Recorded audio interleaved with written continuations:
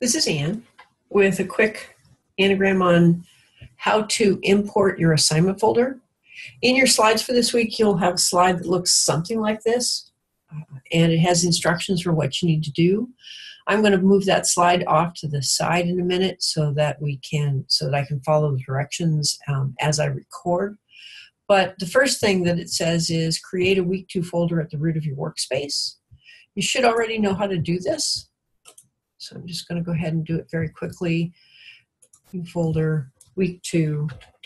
Be sure to get the capitalization right and no spaces.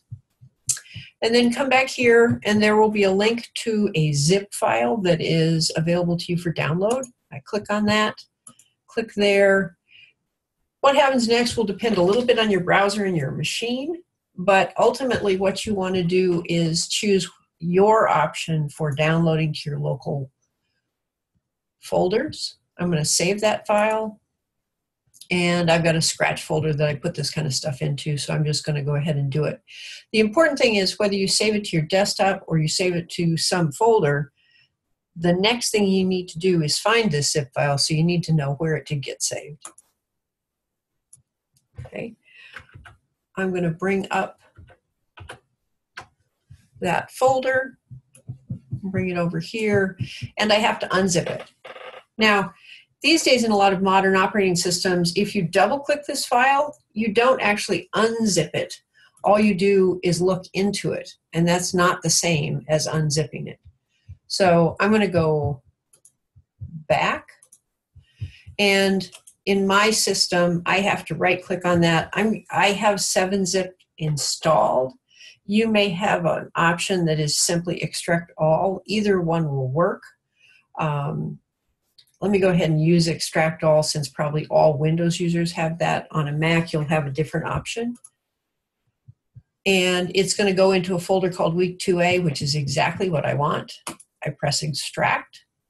And I now have 2 things in my folder. I have the week 2A zip file, and I have a week 2A folder that has a week 2A folder inside it.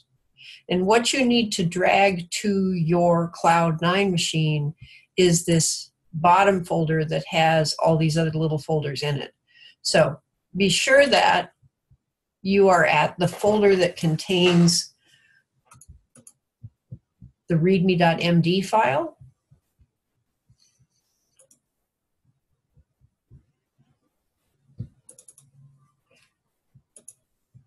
And move this over here a bit. Go back to your Cloud9 machine. Get your File Explorer so that you can see it. And all you have to do is drag week 2A on to week 2. That folder gets created inside the week 2 folder. And you have a bunch of little folders and files in here. A couple of these folders have a file inside it that you want to keep. Some of them are empty, and you need to create files inside them, and they have a .placeholder file. You can delete that now, or you can just leave it there. I don't care.